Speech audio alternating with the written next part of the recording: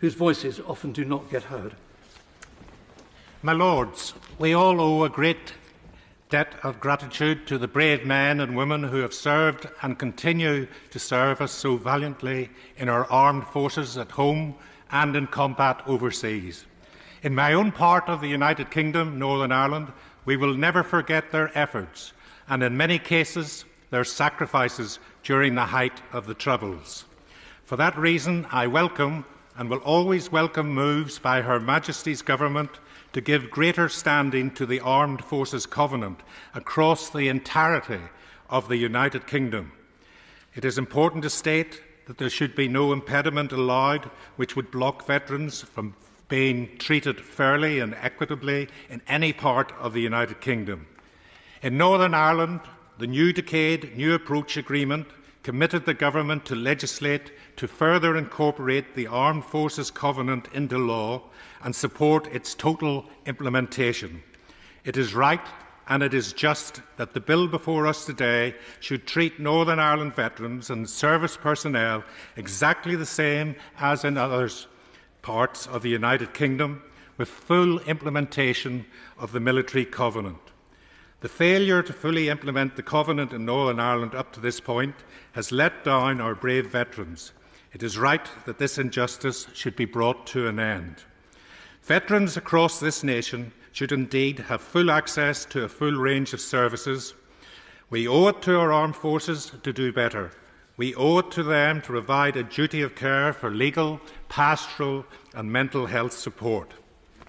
My Lords, it is a historical fact that were it not for the bravery and courage of our armed forces and security personnel, there would never have been a peace process in Northern Ireland, and we would not have the relative peace that we enjoy today. We therefore have a duty here and in the other place to protect those who have protected us. This stretches further and beyond the vital health and mental issue provision services which are under discussion.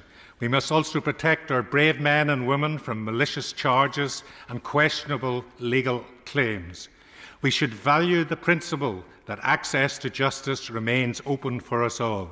To that end, it is worth noting in the strongest terms that there should never be any question of a blanket amnesty being offered. Where a murder has been committed, the law does and must apply equally. Equally, cases which have already been thoroughly investigated and in some cases re-investigated and for which no new evidence has been brought forward should not be continually reopened in order to satisfy a particular agenda. There can be no moral equivalence between terrorists or those accused of terror offences and people accused of having committed offences when they were members of the armed forces trying to protect us against the terrorists.